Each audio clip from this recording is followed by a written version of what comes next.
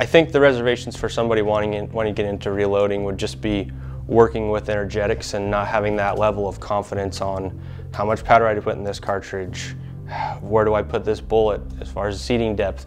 But there's so many resources out there now as far as loading manuals, you know, the manufacturers' websites. There's so much information out there on charge weights, seating depths, things like that, that as long as you follow those guidelines and take all that information into consideration, it's not as intimidating as you think.